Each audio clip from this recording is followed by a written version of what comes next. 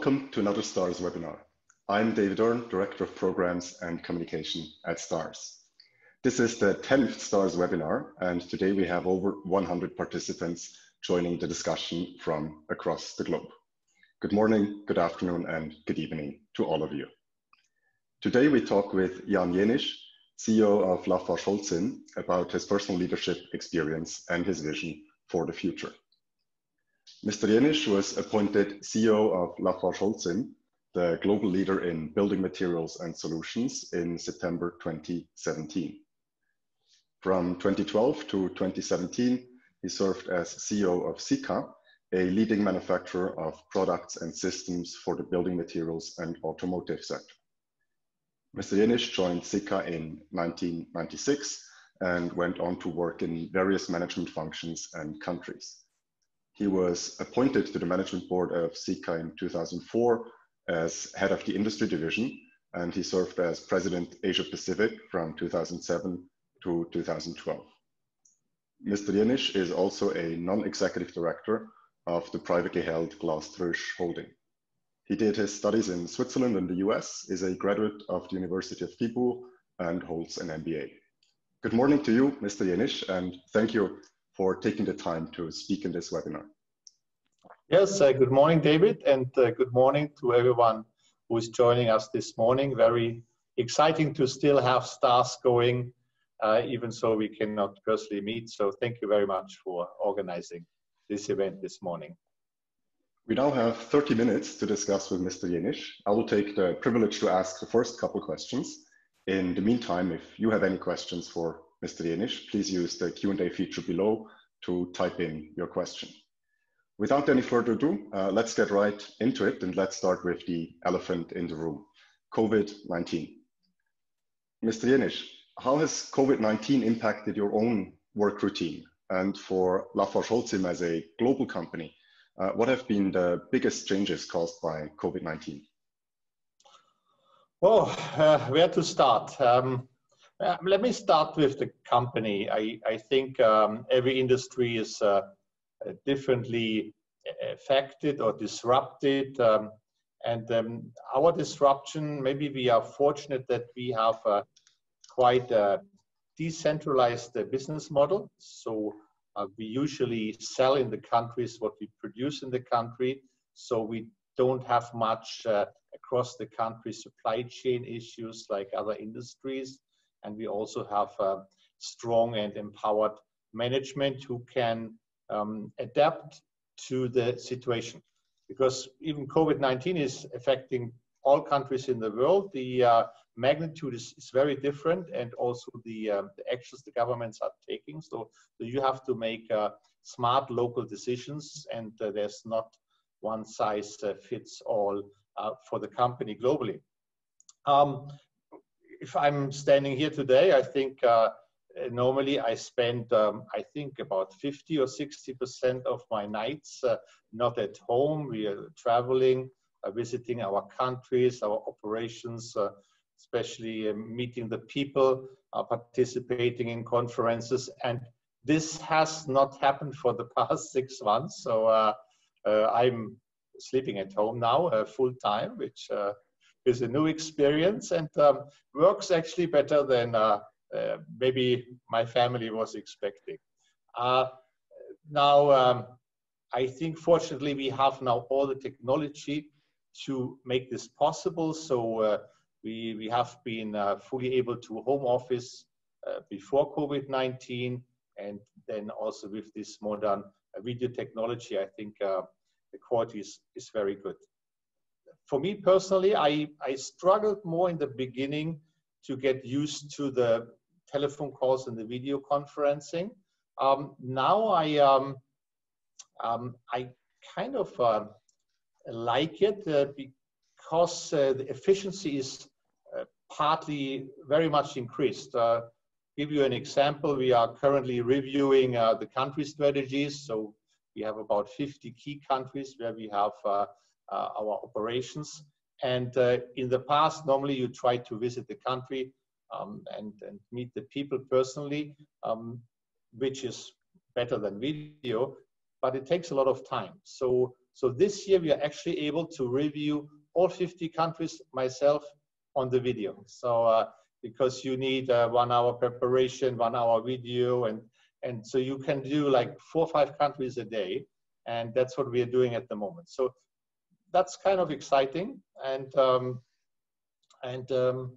yeah, then we have, of course, many other changes. Our company adapted quite well. We have a strong health and security organization in the company, so we were quite well prepared from January onwards to keep our people safe and healthy and keep operations running.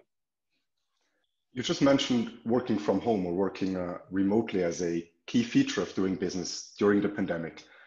What is your experience of leading teams remotely? What do you see as the key factors to make those teams successful? Oh, I don't know if there's any basic rule here. I think it helps a lot if you have met the people before. So I have basically everyone I meet now on video, I met personally in the past. So there's some sort of relationship, we know each other. So the video actually is not so much disturbing compared if you really have new and fresh people. What I like to do is, because the personal interaction is missing, so when I do videos, we try to also talk about the personal situation. For example, when I do my crisis meeting, which was very intense in March, April, and May, and then we start with personal situations. So we have participants from India, from US, from China, from Latin America, and everyone was reporting at the beginning what the lockdown means for them, what it means for the family, and that was always a good start. So we tried to keep some personal topics and not only talk about the facts and figures of the business. What features of doing business in the COVID-19 era do you also expect to survive into the post-pandemic era? Yeah, we will see that. One area for sure is all the digital.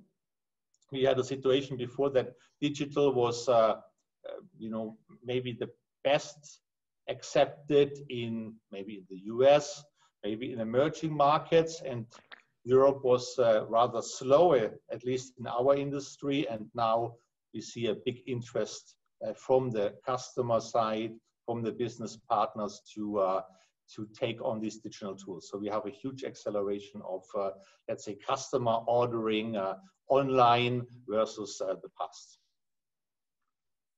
Doing business safely and keeping employees healthy is a key challenge for all companies during the pandemic. You mentioned before that LafargeHolcim already before the pandemic had a very strong health and safety organization. So I'm wondering, what do you think of this idea of adding a chief health officer to the leadership team? Is that something you consider at LafargeHolcim? Depends a bit on the industry. We have this. We have a chief sustainability officer already in our management board. And then we have, due to the big size of our operation and the big number of factories we are operating, we have a very strong, we call it business resilience team, who takes care of crisis like COVID-19 and who takes care of the health of the employees. So we were very fast able to monitor this crisis and give the right advice and take the right actions in the countries. When you started as CEO at LafargeHolcim in 2017, you must have had a very long list of to-dos regarding the integration and transformation of the company. If now you look back on the agenda you set yourself in 2017, where do you stand in percentage terms? What key milestones are already behind you, and what are the key milestones still ahead for LafargeHolcim? Yes, I think we had a good plan from the start. We started our strategy 2022, and big part of the strategy was, first of all, to empower the countries back. We had too much decisions were discussed or taken at corporate, which should be better be developed and proposed from the countries. So we took one layer of management out and made sure that the countries are really profit and loss leaders. and can make the right entrepreneurial decisions.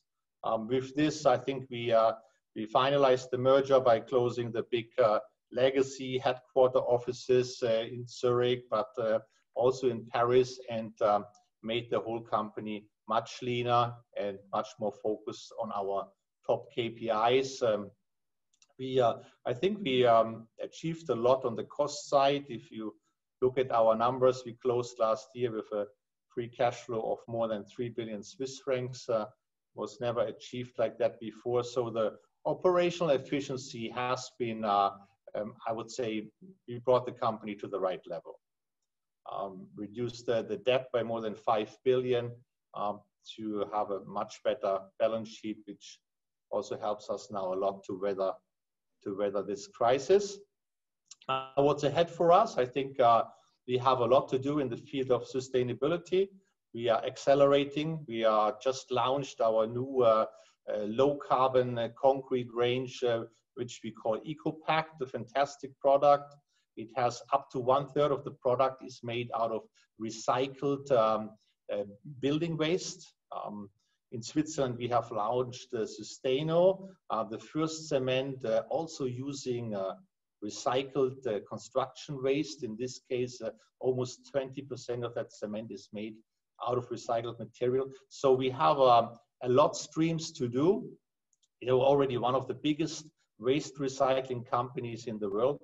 We did more than 48 million tons of waste recycling, which we use as alternative raw material, as alternative fuel, but also to mix with our products to have much greener, more sustainable products. And this we have to further develop and further accelerate. And I'm very excited we participate in the New York Climate Week in 10 days' time. And we will be one of the key companies featured in that event. If you look at the whole building materials industry, how far is it in its transition to clean energy technologies? And what kind of technologies do you see as having the biggest potential? The industry has already done quite a lot over the last 20 years to make the production line clean, to save energy, to use alternative materials, not only for fuel, also for the raw materials. But here we will see much more progress. And we have also very radical projects to capture the CO2 emissions in the plant in the future, and very confident that our industry will manage these challenges very well. We have two questions from Bruno Gehrig. He's a board member of Merki Baumann and former chairman of Swiss Life, and former board member of Roche, UBS, and Swiss National Bank. He's asking, has the merger of LafargeHolcim brought the expected results? What could one make better in the merging process? You know, I think it was the merger was good for many reasons, and especially the country positions were really strengthened. When you look in North America, Lafarge was a market leader in Canada, Holcim in the US. Now we have more than $6 billion of sales in one of the most attractive markets of North America. So we really strengthened our country positions very well. And I think that's the biggest outcome from the merger. Maybe we were focusing too much on corporate synergies during the first phases of the merger, but you know, no one is perfect. And now we have to prove that we can put all that new profile really to work. Obviously, you look at our share price, it's not that appreciated at this point in time, but our teams are very motivated to put this new profile and this great company to work. Mr. Gehrig's second question is about LafargeHolcim's margin. He's asking, in 2020, you have experienced a very small decrease of the margin. Why is that so in a period where other firms have suffered a collapse in their margin? We have started very early to tackle the crisis. So we had, in the first week of January, we had a full alarm of our health teams globally to protect our people, our customers, our partners. And we started mid-March already when Some people were still debating if this crisis is hitting us globally or not. We started our action plan, health, cost and cash, which we are steering here from the headquarters, and all companies are participating and executing with very high speed. You have to use such a crisis. You have many things on the cost side which you can optimize. We should not forget that before the crisis, the world economy was running at full capacity. Everyone was busy. Everyone was giving you price increases every year. And now is the time where we can revert some of those things and can come to a much lower cost base, which we are currently doing. The next question comes from STARS alumnus Pablo Avila. He's a business development director at Terras Capital in Madrid. He's asking, where do you see the cement industry in 10 to 20 years? Which will be the main trends and how are you going to drive your organization to get there? I think cementitious materials, so cement-based concrete, mortars, but also other building materials like prefabricated elements is the best building material. It's the longest lasting, it can be fully recycled, it's the best for insulation, and it has the best base for design, both on the flexibility to do design and then also on the strength levels.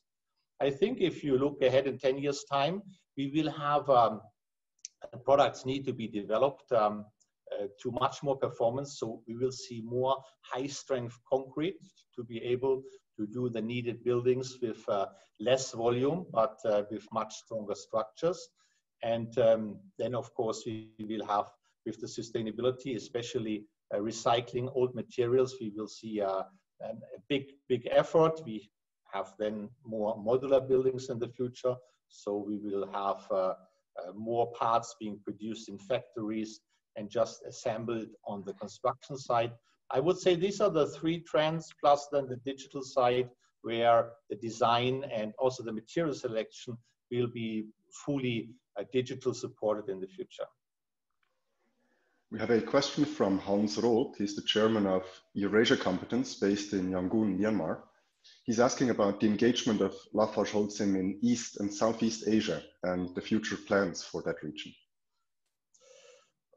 When we started our strategy, we also made some decisions on what countries we want to invest, we want to grow, and what countries are maybe having a better off with another owner. So we made a decision that Southeast Asia is a growing market, but will be very much influenced by the Chinese players. So we have already divested our activities in Malaysia, in Singapore, in Indonesia, and also Myanmar. If we move on from the industry-specific questions to your personal leadership experience, I would like to ask you about the decision-making process as CEO. Before making an important decision about a challenge or opportunity ahead for LafargeHolcim, as the CEO, how do you approach that decision? What does your decision process look like? I think to make smart decisions, you have to ask the competent people. I think what I see normally, not at LafargeHolcim, but in principle, too many people sit in boardrooms or sit in offices and believe they can make super decisions on other markets and countries.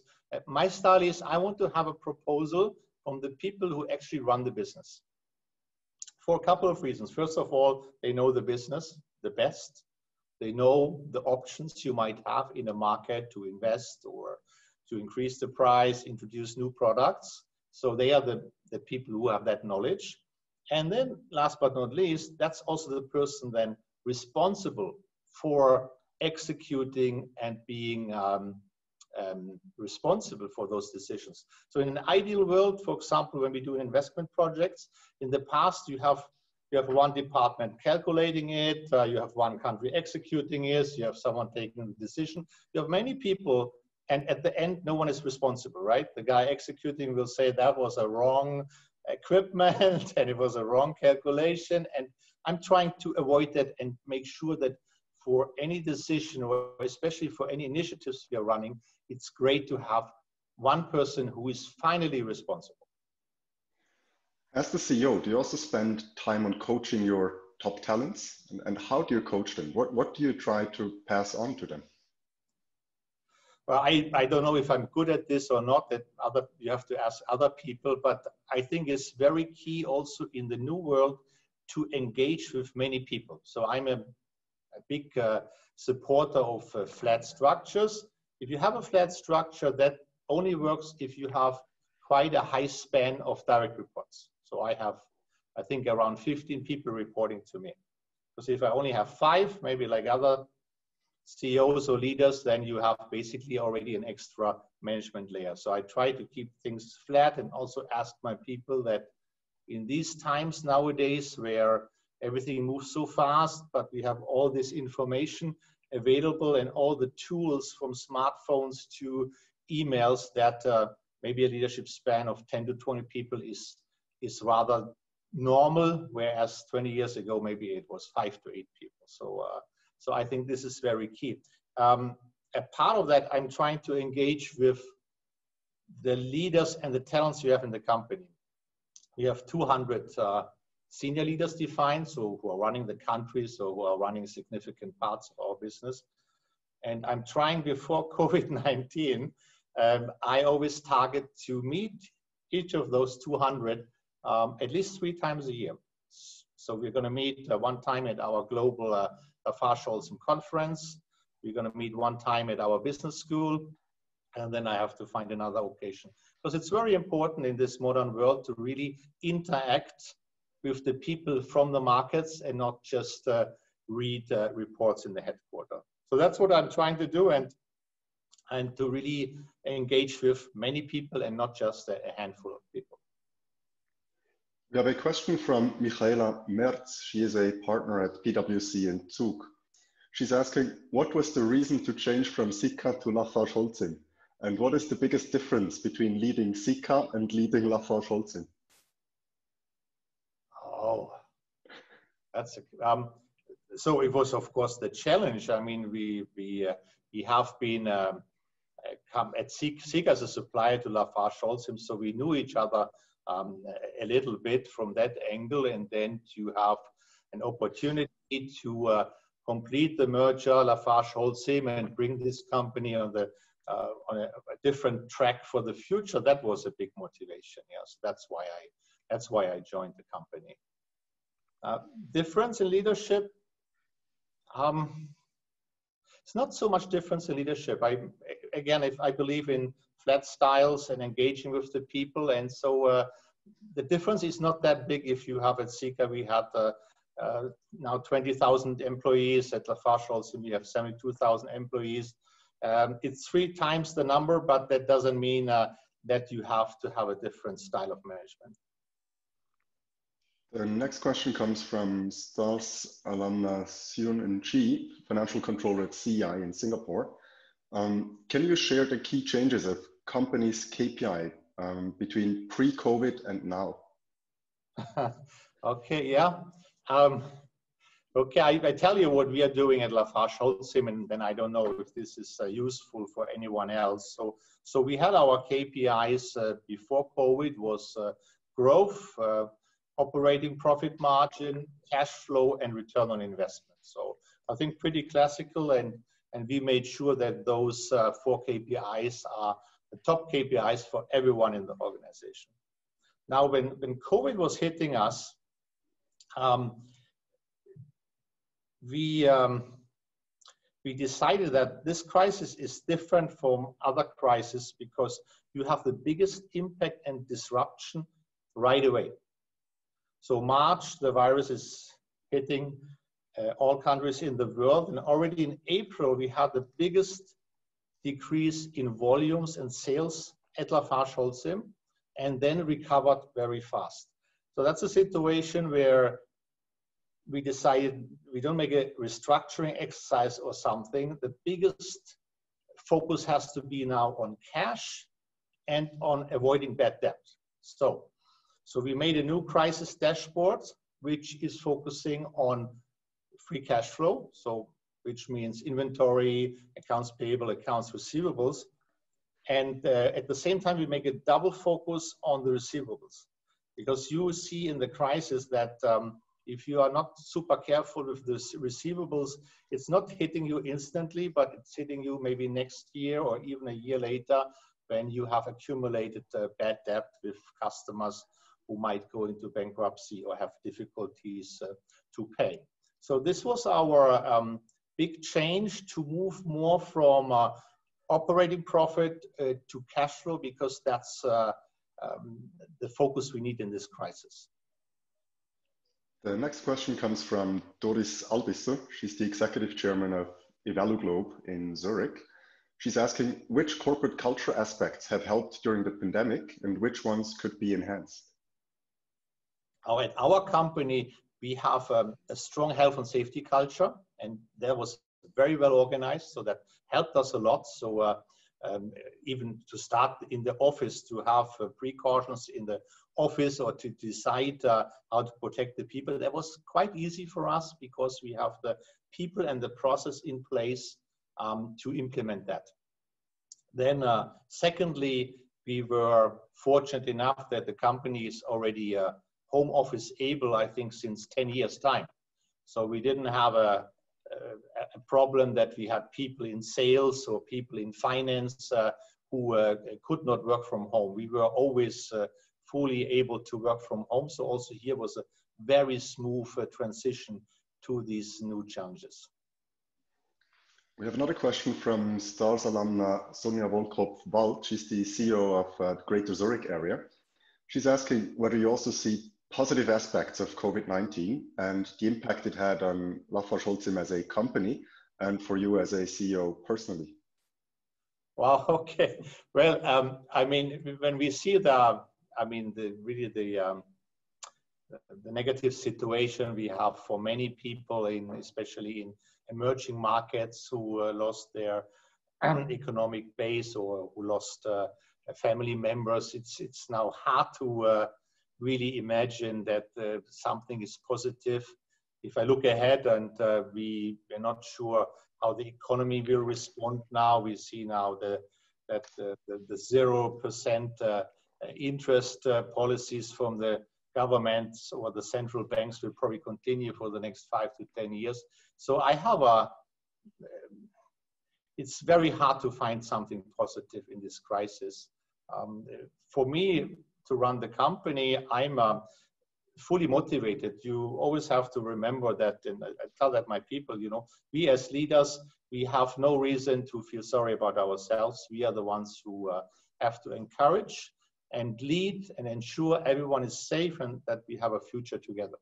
And that's what I'm trying to do. So I'm never feeling sorry or I'm worried about myself. But to come back to the question, something positive from COVID-19, that's, I think that would not be the right thing to really think about. If you look back on your career and then to current leadership trends today and into the future, what changes do you see for the role of leaders? Well, obviously, it's sometimes interesting when you sometimes watch movies from the 70s or from the 70s or something, and you realize that the tone, how people talk to each other, big hierarchies and very commanding. You can see how much actually has moved and how we work together. People want to be, I think, inspired today. They want to make sure they bring value to the company, but they also want to be treated as with respect and with empowerment. For me, the biggest change is that we shouldn't think in hierarchies. We should think in tasks, in initiatives for the company. And in the future, we will even see that we have more teams taking care of various aspects and not too much department thinking. And this is my department, and this is mine. I think we all have to work much more on initiatives, topics, and in a very flat and empowering way. So, and I think this will continue if I look at the young people today. And that's a big challenge for older people like myself now to keep up with the young people and make sure that we spend enough time and understand each other. We have a question from STARS alumna Sonali Sarma. She's the head learning and development at ACC Limited in Mumbai. Her question is short and to the point. Attitude versus ability. What would you choose and why? Okay. Oh, that's a tricky one. I think without ability, attitude doesn't help you, right? So if you don't know, if you know nothing about how to run a factory or how to work in sales or how to be a good engineer or a good finance person, I think to have a great attitude that everyone likes you or you are a team player, that doesn't help the company. So I think if I have to prioritize, I think the competence of the people has to be there, has to grow. And then the attitude, I mean, we just talked about it, also how we want to work with each other. It's clear I don't like people who have a bad attitude, who are arrogant or are not respectful to people, but that's also clear. What has been your motivation to become a leader, and has it changed over time? No, I never had the target to be CEO of LafargeHolcim or any other company. I think what is important that you do things you like to do and that you have a passion about. So every phase of my career, I was excited and I had a big passion, and then you need obviously a lot of energy and to move up. We have already gone into overtime, but as a take home for everyone attending today's webinar, I would like to ask you one final question. Across your whole career, what have been the 3 most important lessons learned from your personal leadership experience? Oh, the 3 most important.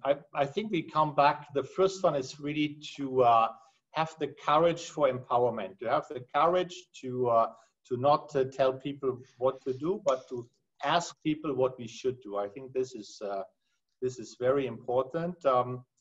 Maybe the second learning is when you are younger. So when you are a sales manager, for example, you have to be very decisive and strong. So your leadership style is actually stronger than now. And now, as a leader of the company, I have to listen and get advice from many more people. So I'm in listening mode most of my time.